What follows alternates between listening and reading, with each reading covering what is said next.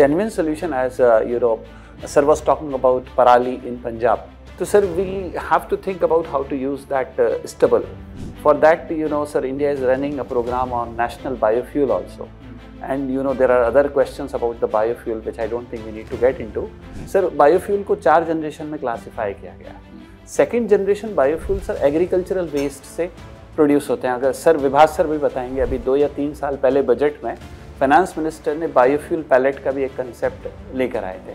वो कंसेप्ट ही ये था कि जो हम स्टबल बर्न होती है, अब उसको किसको ग्राउंड लेवल पे करना कैसा है, दैट इज़ ऑब्वियसली इट्स तो उसको सर हम उसको पैलेट करके अगर हम उसको गैसिफिकेशन करके उससे 2G बायोफ्यूल बनाया जा सकता है. अब वो सर उसको तो बहुत सिंपल है सर, आप सभी लोग जानते हैं कि अगर उस पर हम स्टीम पास करेंगे तो सिन गैस बनेगी, कार्बन मोनोऑक्साइड और hydrogen.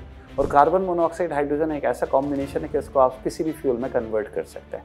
That I think we need to think about these solutions, plus electric vehicles, plus this MRTS